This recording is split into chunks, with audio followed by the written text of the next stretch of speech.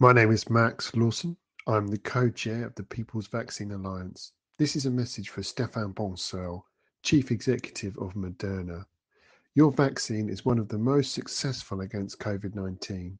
It was invented by government scientists working with your company.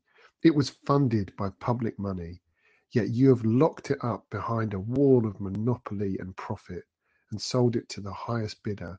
You have rubbished calls by the WHO to share your vaccine recipe with them, with their scientists in South Africa, dismissed this, saying your staff are too busy or they could not possibly copy your amazing vaccine.